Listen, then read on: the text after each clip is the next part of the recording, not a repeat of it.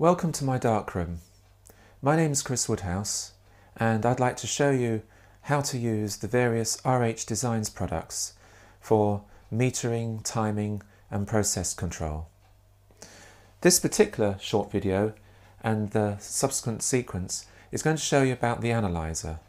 The analyzer is a f-stop meter timer and it's been around for about 10 years, and over that period of time we've constantly refined it as a result of customer feedback and our own personal experiences. It's unique amongst timers in that it has an f-stop timing base, has a remote spot meter and has very intelligent modes of doing burning in exposures and showing what type of print exposure you're going to get before you actually make a print using a patented grayscale. So first of all, let's take a look at the unit itself. It's a steel box with 3 mains sockets at the back, 1 mains inlet, an on-off switch with a fuse and 2 mains outlets which go to the safe light and to the enlarger. At the front of the unit are 2 sockets.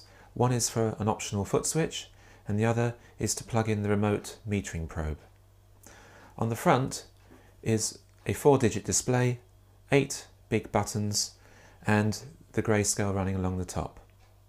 Let's look at it in more detail. The metering probe consists of a small sensor and a simple measuring button and a plug that plugs into the front of the box until it presses home. Switching the analyzer on brings up the display, and when it first comes up it tells you the software version. It does a quick check of all the display digits and then shows you the paper channel before finally showing you the grade and time. So let's go through the front panel and the basic operation of the buttons in more detail. The analyzer consists of a 4-character display with a grayscale running along the top, and normally the left-hand digit represents the paper grade that's being used and the right-hand side represents the exposure time. The 8 buttons from left to right consist of a print button that print and pauses the print exposure, a focus button that allows you to turn the focus light on and off, and then 2 buttons that alter the contrast setting of the analyzer, allowing it to work out the exposure for different paper contrast settings, and then 2 exposure buttons which increase and decrease time in fractions of an f-stop. Next to those are 2 special purpose buttons. One is a general clear, exit and cancel button, and the other is a button that allows us to either do calibration settings or switch the paper channel that is in use. Briefly, the paper channels individually store the calibrations for up to 8 papers, and you can recall these at a press of a button. So let's go through these in more detail. In more detail, the print button starts a print. Pressing it once starts the print exposure. You can see the time counting down, and the letter P on the left hand side reminds you that it's actually printing. At this point in time the enlarger would be on. When it reaches the end of the count it returns back to grade and time. If during the print I am to press the print button a second time, it will pause the print, turn off the light, allow you to do things like dodging and burning cards, moving them around or whatever, and pressing it again will continue the exposure until the end. Pressing any other button, like the focus button I've just pressed, cancels the print and reverts it back to the standard grade and time that was on the display at the beginning. The next button is the focus button. Pressing it once toggles the focus light on and will turn the safe light off. Pressing it a second time turns the safe light back on again and the enlarger off. You can only take meter readings when the safe light is actually off and the light is on, so this prevents you taking silly readings when there's no actual light around. Next 2 buttons increase the grade and decrease the grade. So reducing the grade and making it softer, I press this button or hold it down and it counts through half grade steps down to 0, 0, or a little 0 as I use here, and all the way up to grade 5, which is the hardest grade you can get. And this corresponds to the Ilford or the Kodak filter settings that you can buy off the shelf. If I am at a strange grade setting and I want to return back to a standard grade setting, pressing the clear button a second time will bring me back to standard grade and time as a quick way of resetting the starting point. The next two buttons are to do with exposure. Increasing the time jumps up in fractions of an f-stop, and pressing downwards scrolls back down. And you can go down to about a second or so, and you can go up to about 140 seconds or so. Depends on the enlarger rating, because we don't want the bulbs to get too hot. Pressing both buttons together reminds you what increment is being used for the f-stop timing. In this case, a sixth of a stop. And whilst it's showing this display, I can go up or down in fractions of a stop. So I can reduce it to a twelfth of a stop so that the time goes up in twelfths, or I can make it coarser and go in sixths, quarters, thirds, or halves. To store that and come out, I press the cancel button, and now when I go up in time, it goes up in much larger jumps in half-stop steps. You will have noticed that the times themselves don't actually go up and down in perfect f-stop increments. So for instance, with half-stop steps, if I press that twice, it takes me to something that's slightly more than twice the old time. And the reason for it is that the analyzer has built-in reciprocity failure.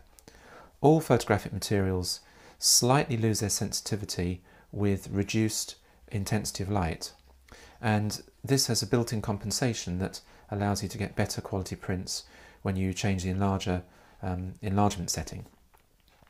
Okay, moving on to the last two buttons.